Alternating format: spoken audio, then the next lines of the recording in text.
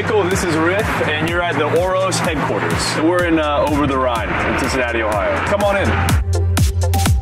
This is it. We have 4,800 square feet, open loft space.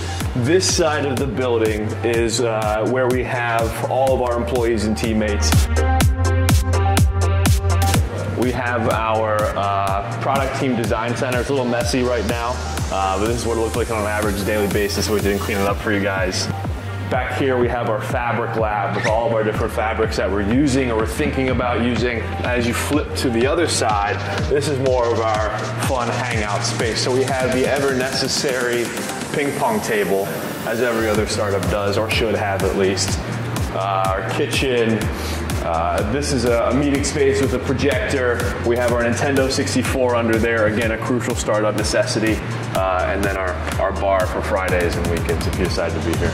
Working a startup, it's really stressful. You know, times get pretty work intensive. So we wanted to make sure that everybody's enjoying themselves and having a good time.